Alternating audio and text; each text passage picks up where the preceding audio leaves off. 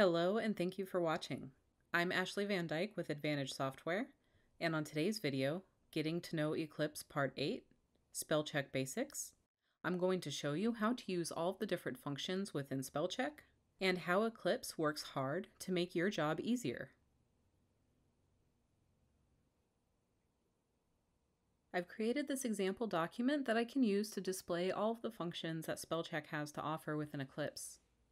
You can access Spellcheck a few ways. By default, Spellcheck will be on your toolbar. However, it's also always located under the production menu. And by default, you can hit Shift-Alt-S to check your spelling. So I'm going to click on Check Spelling. And the Spelling Alternatives window comes up and offers me alternative spellings to the word that has been marked as misspelled. Additionally, the Primary Spellcheck Control window comes up. This window allows me to stop and abort the spellcheck altogether, pause it to make edits to my document or move through my document to look for context. The speed controls are used when you use the Read Along with Spellcheck function, which I'll show later in this video. The Spelling Alternatives window is where Eclipse provides all of the commands that can be applied to any misspelled words. In the Spelling Alternatives window, you have the option to ignore or ignore all, change to the selected word, change all of the same misspelled word to the selected word. Misspelled words can be added to your personal spelling dictionary if they're words that you're going to encounter again and you don't want the spell checker to stop on them. The delete function can be used to remove the spelling of a properly spelled word from the properly spelled word list.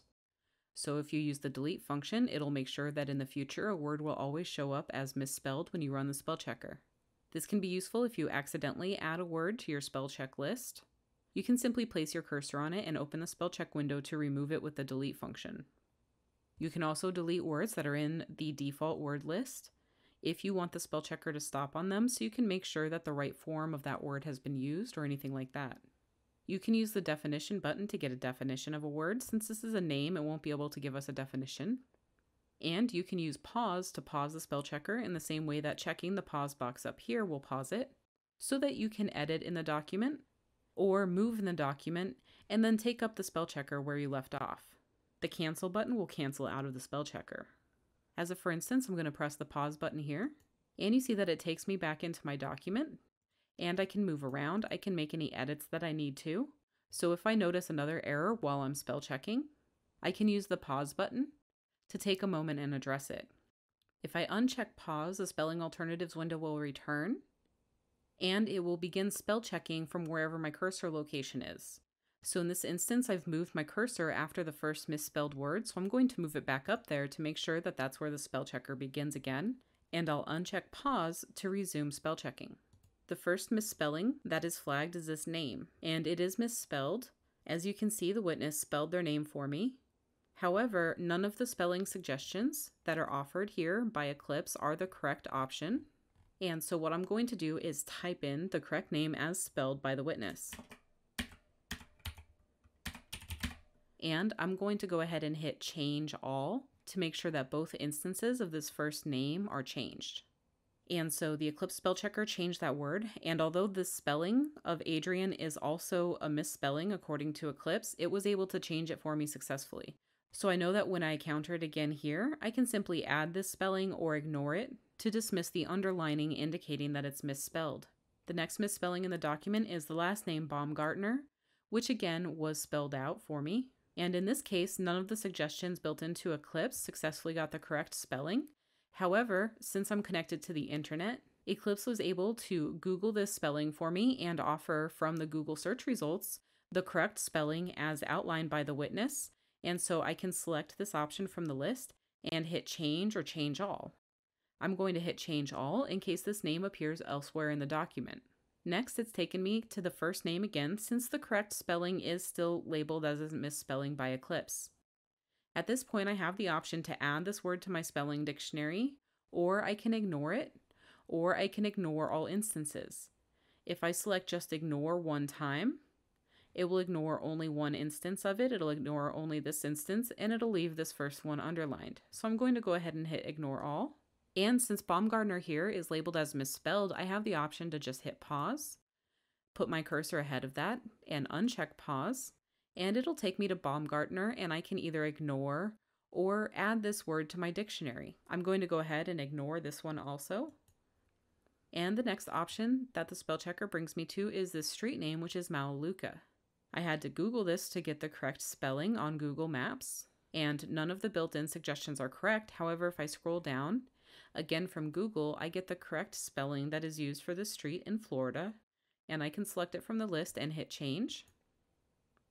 And Eclipse has taken me to this word again, since that word is still technically misspelled in the Eclipse dictionary. That's why Eclipse wasn't initially able to suggest it, but Google was able to suggest it. Since I know that this is a good spelling and it may come up again when I do Florida work, I'm going to go ahead and add this to my spelling dictionary. So I'll hit add. And Melaleuca now should be in my spelling dictionary, and if I type it or translate it in the future, it won't be flagged and underlined as misspelled. The next word that Eclipse has stopped on is a simple misspelling of the word doctor. This must have gotten into my dictionary by mistake. And so since I see that in the bottom right, this is actually in my dictionary incorrectly, spelled incorrectly with a K, I'm going to go ahead and global this by clicking the global button. I'm going to type in the correct spelling of doctor and make sure it goes into my main dictionary and press OK. And that word has been globaled.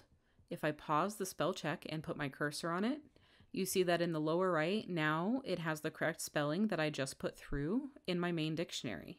I'm going to unpause the spell check, and the next word it takes me to is de winter. This is a word that I'm also going to add to my dictionary. I'll press add, and this next word is sawgrass, and it's simply misspelled in my dictionary as well. And I see that I have the option from Google to correct this. However, since this is in my dictionary incorrectly, I'm going to global this one as well. This is another instance where a correctly spelled local name is flagged as misspelled by Eclipse, even though it's a good word. This is a term that's definitely going to come up for me again in Florida, and I'm going to add this to my dictionary. I'll press add and add that to my spelling dictionary and move on to the next word. And this last instance is a simple misspelling. Both of these spellings exist in the area, and so I'm just going to select the correct spelling in this instance and hit change. And that's the last misspelled word in this document. If I go to the top, you see that none of the words are underlined in red anymore.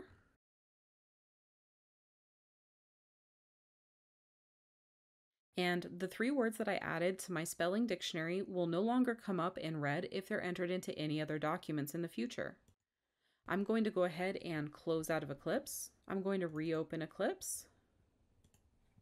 And if I go back into that transcript, all of the words that I added previously are no longer underlined as misspelled. As I mentioned before, you can also use the spell checker to remove words from your properly spelled word list. The word reside, for instance, is a perfectly good word. If I press Alt-S with my cursor on it, you see that at the bottom left it says reside is correct. If I press Alt-S one more time, it'll open the spelling alternatives window anyway. Although the word is correctly spelled, I still have the option of changing it using the spelling alternatives window. In this case, for the sake of example, I'm going to press delete to remove this word from my correctly spelled word list. Eclipse will confirm that I wish to remove the word from my spelling dictionary, and I'll press yes.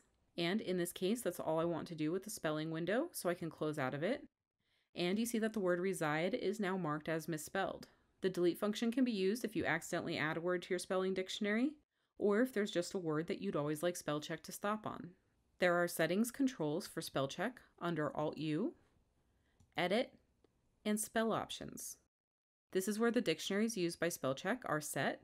The words that you add to your spelling dictionary go into the file listed as User Dictionary. The file will typically be your username.esp, and the words that you remove from your spelling dictionary will go into the corresponding ESD file. So I'll have an Ashley ESP with the words I've added, and I have an Ashley ESD with the words I've deleted.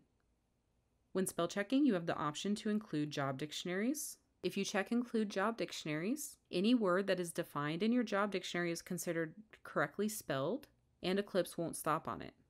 So if I had had all of these entries defined in a job dictionary, Eclipse would not have marked them as misspelled since I have include job dictionaries checked.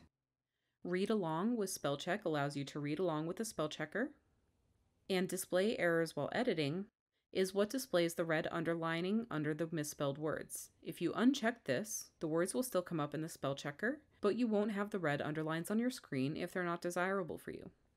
Additionally, there are error categories that you can include or exclude from the spell checker. Things like double Q&A and speaker, the basic misspelled words, which is generally always included. However, if you're only looking for double paragraphs, you could, for instance, uncheck misspelled words, double words, and punctuation, and check only for double paragraphs.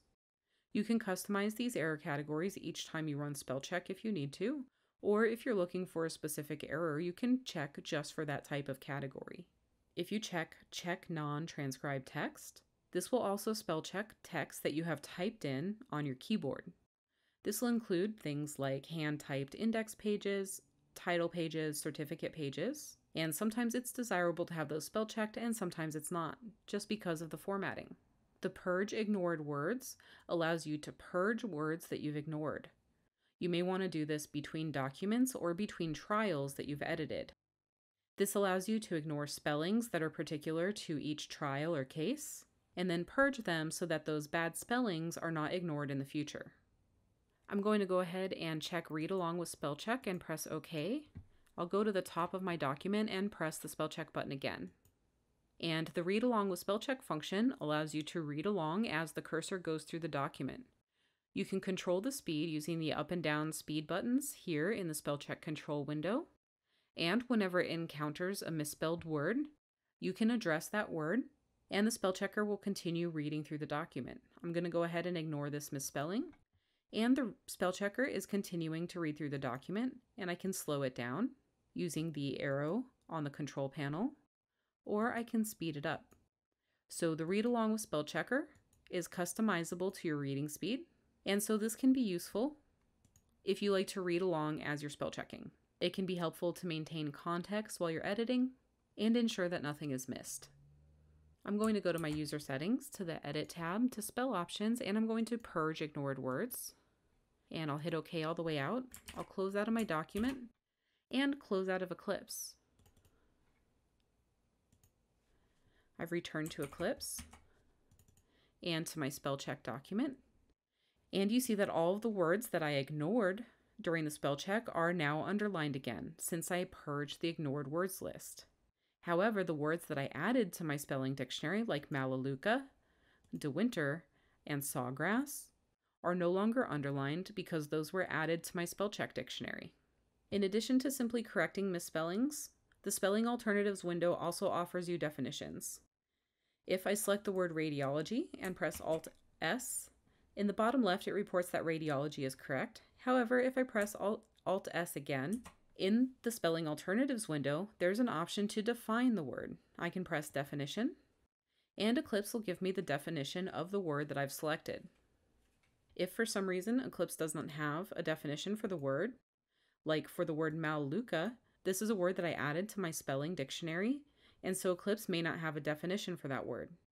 If I press Alt-S twice here and go to definition, you see that Melaleuca is not here. However, in the top right, I can Google it.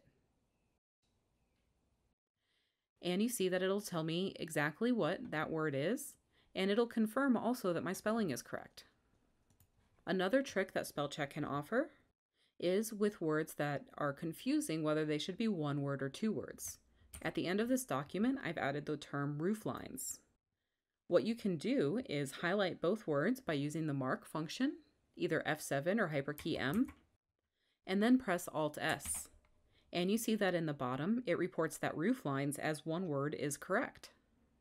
And so I know that in this instance, I can simply remove the space between the words, and that word is now correctly spelled.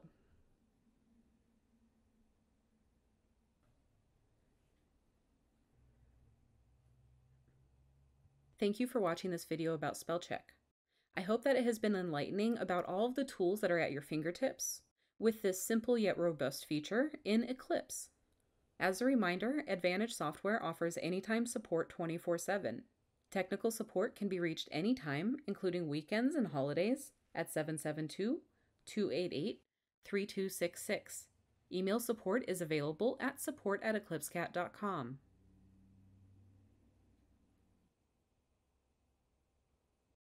Thanks so much for watching. If you enjoyed this video, please hit the thumbs up button and subscribe to our channel and turn on notifications so that you'll be notified when we publish new content. Thanks and have a great day!